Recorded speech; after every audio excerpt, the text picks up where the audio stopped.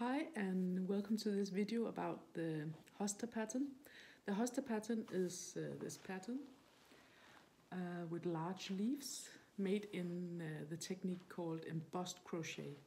Embossed crochet is using front post and back post double crochet. I will make a separate video about the basic technique of these stitches. In this video I'll just talk about the special increases and decreases you need for the Hosta pattern. The Hosta pattern are used for several different things. This is a pillow, and I'm wearing a poncho also in the Hosta pattern. I also made a blanket in this jungly green color and I also used it for a bag and yeah, several other things. So it's a very versatile pattern, and once you get the hang of it, it's not that difficult. It's just a matter of getting started and yeah, trusting the process.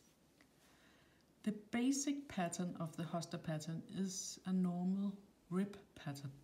The rib pattern is front post double crochet alternating with back post double crochet. So it would be a front post, back post, front post, back post, front post, back post, front post, back post, and so on. So this is just the basic pattern you can see in the leaf. And then you'll shape the leaf by making increases in the beginning of the leaf, and then you'll make decreases at the tip of the leaf. So that is how the pattern is formed, by increases and decreases. So, and because it's a rib pattern, you can't just make the normal decreases where you crochet 2 stitches together. You'll need to make a decrease where you still follow the rib pattern. So that is what I'm going to show you. But first I'll just show you the increase, not that it usually causes any problems, but just in case.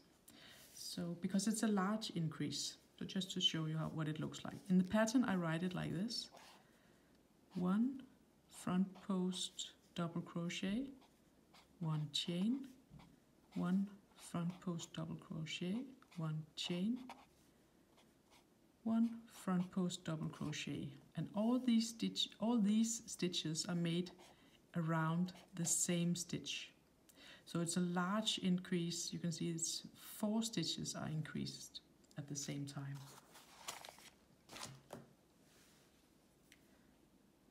I'll just show you what it looks like.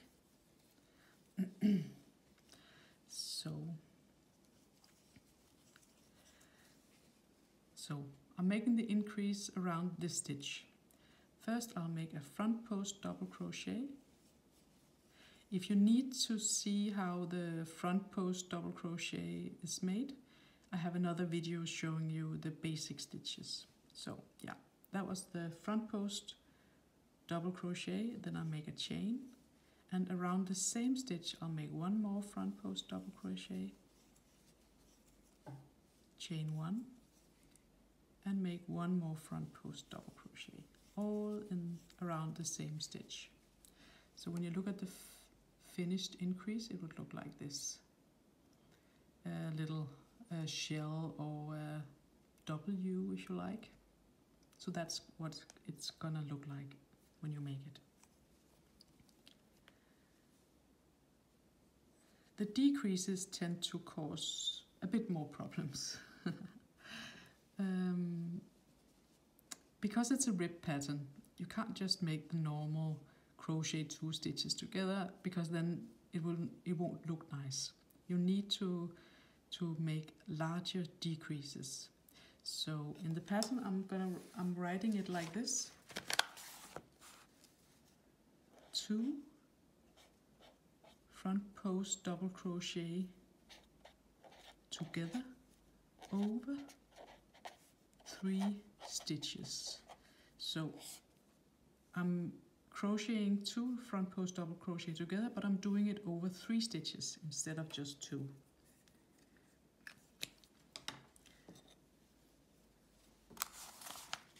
And it will look like this.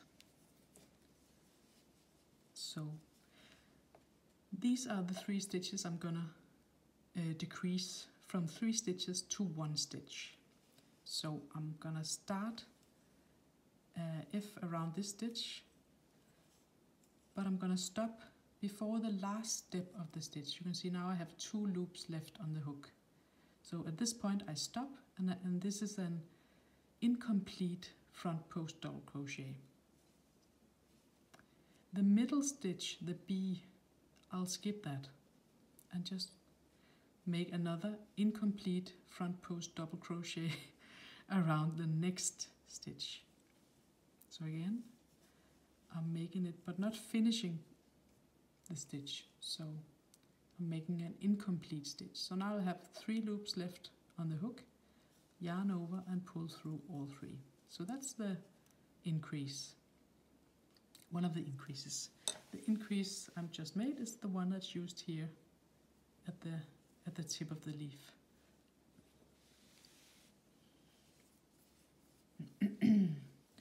And I can just show it again. So it is made over 3 stitches. First I make an incomplete front post double crochet around the first stitch. The next stitch is skipped or missed, and then I make an incomplete front post double crochet around the next stitch. 3 loops on the hook, pull through all 3.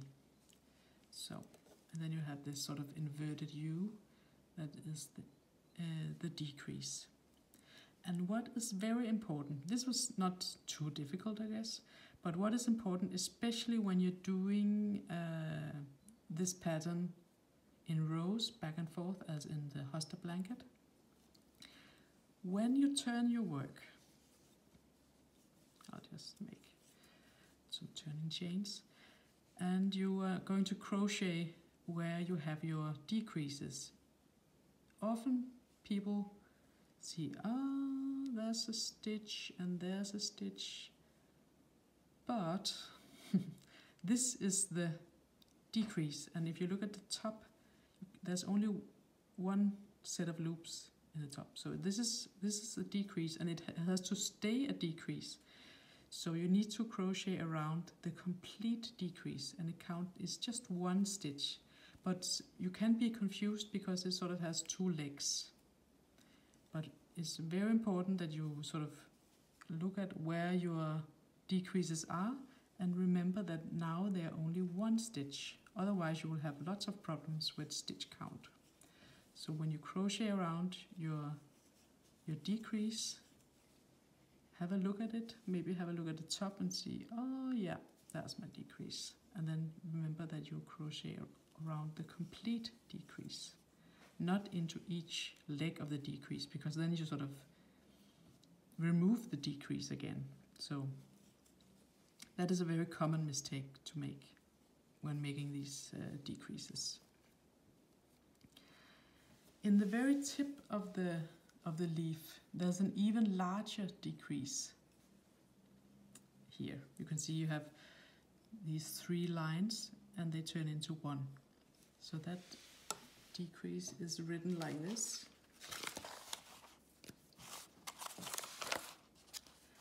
Three front post double crochet together over 5 stitches. So large one. Basically it's the same as the other one, just larger. So again, you'll make an incomplete front post double crochet.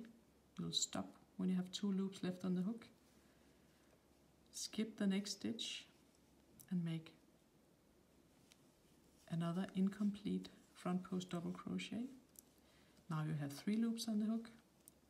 Skip the next stitch and make another incomplete front post double crochet. So you'll end up having 4 loops on the hook.